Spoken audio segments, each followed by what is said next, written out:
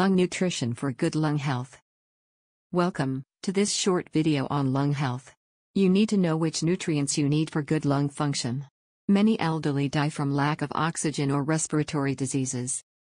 Despite a decrease in lung function as you age, recent studies by researchers have concluded that to slow down this decrease in lung health, you need to give yourself a good dose of these three nutrients: vitamin D, vitamin C, magnesium.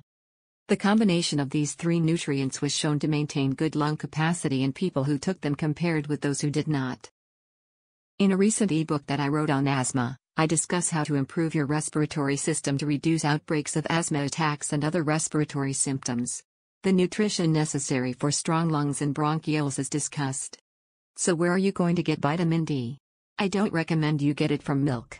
Milk, despite its commercial push, is mucus forming, high in protein which requires calcium to digest, and is acid forming. The sun is the best source of vitamin D. It only requires you to be out in the open and even in the shade for about half hour per day.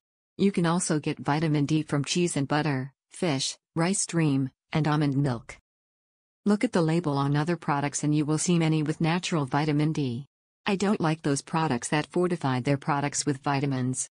The vitamins or minerals in food are out of balance with other nutrients in a way that is good for your health. If you are driving, lower your window to get reflected sunlight.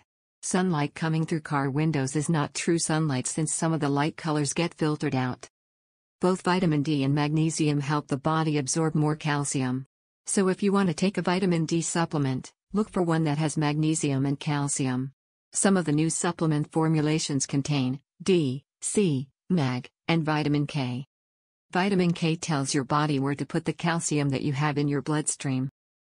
To make sure your lungs stay strong as you age, also take a good dose of vitamin C. Take from 1000 mg to 2000 mg.